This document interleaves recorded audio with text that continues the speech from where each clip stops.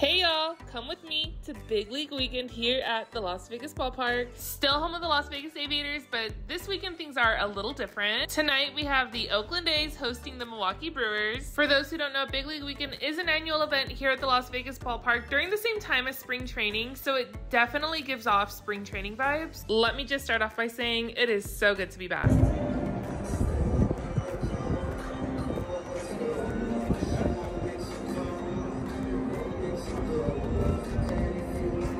Pro tip, coming through the center field gates, parking is a lot easier and then you get that awesome view of the field. First things first, before we forget, getting our passports stamped. My good friend Carrie and I, aka Stadium Chasing Halo, ran straight to the team store. Okay, it is starting to fill up quickly, so let's get in line for food. For this weekend, Chef Gary and his team put out the Milwaukee dog and the LVA's dog, so that's what we're doing tonight. My other good friend Jody is meeting up with us here as well. She got us some cocktails while waiting.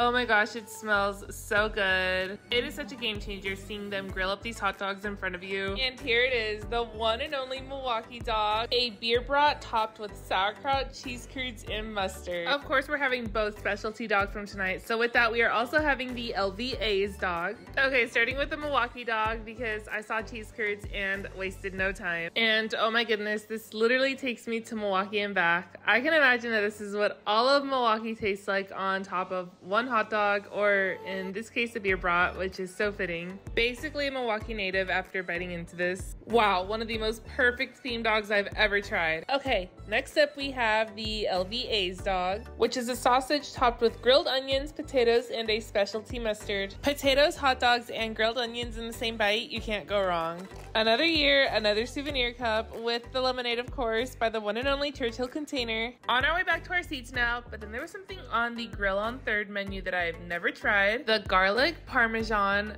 truffle waffle fries. Oh my gosh, these smelled like heaven and they look so crispy.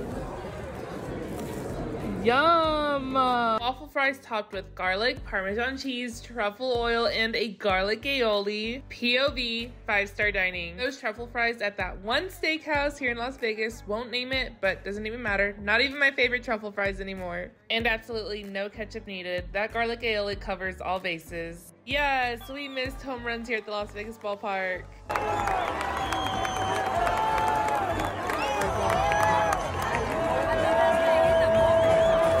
Unfortunately, it wasn't enough, and the home team, aka the Oakland A's, did lose this one. It feels so good to be back. First time back this season, the stadium is like home. I can never get enough of this stadium, so much so that we are back for day 2 of Big League Weekend. There's also a mini fan fest going on for the Oakland A's, and look who we ran into today, y'all. Chef Roger and Chef Gary getting some content for their themed hot dogs this weekend, which we just tried yesterday. So good, by the way. Also, is that Jose Canseco? Of course, we're gonna get in line for autographs. And now in line for more food. Today we are starting off with the Grand Slam Sammy. I have done this before, but it's been a while, so why not do it again? And here it is, the Grand Slam Sammy. Everything you love about Las Vegas nestled into a sandwich. I say that because Las Vegas is kind of like the prime rib capital of the world. Everywhere you look, there's a prime rib special at every casino in town, so this is perfect. Hand-carved prime rib topped with caramelized onions, a colorful giardiniera, and drizzled with a Dijon aioli and a horseradish cream. All in between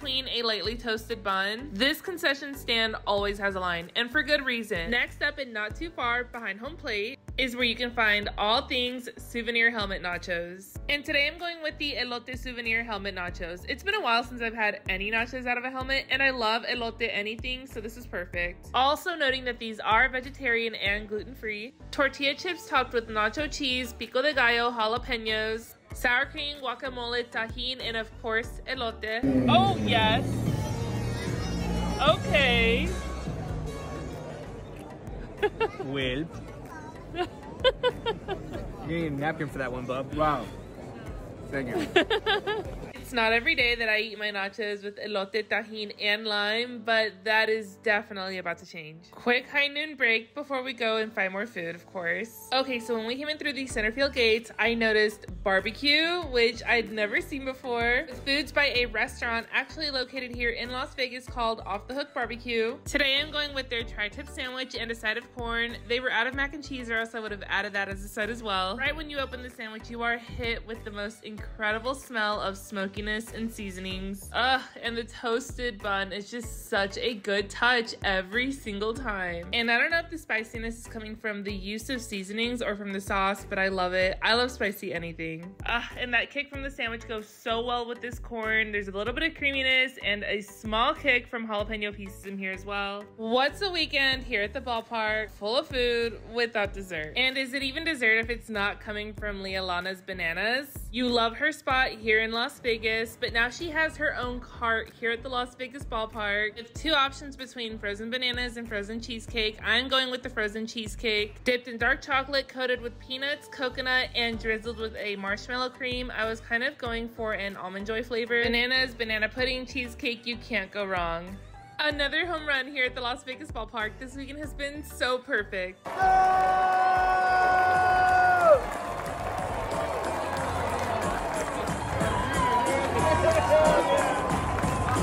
On that note, today was a little better for the home team as the Oakland A's did win this game. It's always a fun weekend with friends, baseball, and stadium food. The season hasn't even officially started yet, and I'm so excited. So as always, please let us know what we should try next.